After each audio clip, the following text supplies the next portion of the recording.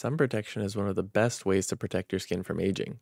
Ultraviolet, or UV, rays from the sun initiate complicated molecular pathways in your skin that eventually break down collagen and elastin, the proteins that keep your skin smooth, bouncy, and youthful. What if you could take a supplement that would prevent skin damage from UV rays, kind of like your sunblock does? In this paper, the authors give us two related studies looking at a supplement called Astaxanthin to see if it could help prevent wrinkles. Here's what they did. For the lab portion of the study, they basically grew human skin cells in dishes, then added different concentrations of astaxanthin to different dishes. They let the astaxanthin sit for 4 hours, rinsed it off, then blasted the cells with UVB radiation.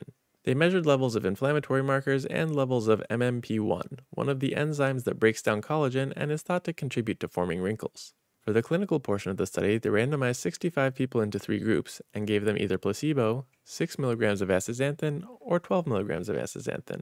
They took a series of measurements at 0, 8, and 16 weeks and used some standardized guidelines for evaluating anti-wrinkle products. Overall, the methods looked pretty rigorous, and while I would have liked to see a little more detail in a couple areas, it's all pretty well laid out in the paper. A couple methodological weaknesses I should mention. They didn't analyze 6 subjects' data, and it wasn't clear why. It looks like they also did some stratified analysis after the fact and found some more positive results for astaxanthin in a small subgroup of their subjects. This is generally frowned on when a study isn't originally designed to look at subgroups, especially in a study like this that's already pretty small. Pharmaceutical companies are notorious for torturing data a million different ways to manufacture positive results and push products to market. It's not good science and it's not good for patients. So what were the results? In the lab portion, skin cells treated with UV light had higher levels of inflammatory markers in MMP1, the enzyme that breaks down collagen.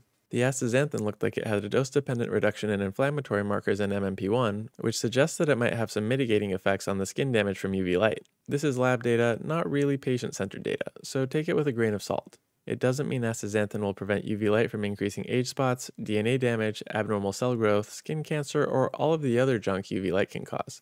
In the clinical portion of the study, they found that skin moisture and wrinkles got worse in the placebo group, but not in either of the astaxanthin groups. In skin samples they took from subjects, the inflammatory marker IL-1 alpha increased in the placebo and low-dose groups, but stayed unchanged in the high-dose astaxanthin group. So is astaxanthin good enough to replace your sunblock? While it seems like it could be useful, this is far from a definitive study, and it definitely does not give us the evidence we need to throw out our normal sun protection. Astaxanthin might reduce skin inflammation from UV light exposure, and it might help prevent wrinkles over time. Other studies support that astaxanthin can prevent and even reduce wrinkles, so this seems to match up with the overall body of literature. Check with your doctor to make sure it's safe for you, but it seems like it could be a decent addition to your beauty supplement stack. As always, link to the studies in the description.